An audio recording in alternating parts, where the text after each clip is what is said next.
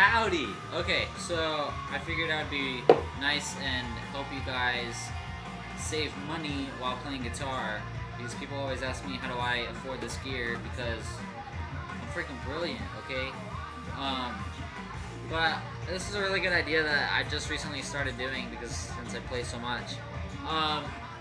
Basically what I do is I start buying things that I'm going to always use in bulk, because you save money that way. I think a good deal is basically buying your guitar strings in bulk, and not just for each guitar, I'm talking for every guitar. So, I mean, as you can see, I have Diodario's, I got 30 strings, I got all these other ones,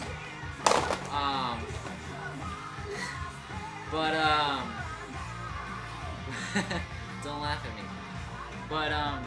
I think it's a smarter idea because, for one, you're gonna pay, what's it, like $4 or something for one pack, and you pay 30 for 10, and you're saving more money. You're saving the environment because you're not cutting up so many trees, because all your pack of strings are just in one cardboard.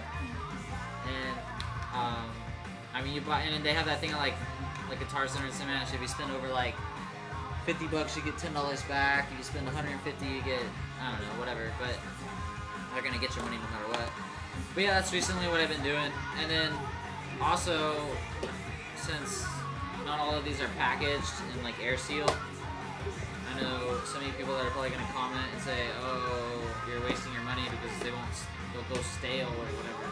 I got an air sealed box, so I put them all in there, and they'll last me forever, and they'll sound just as good. Another thing that saves me money, and I think is really brilliant, that I've just recently done, is I bought string cleaner. It's a Dunlop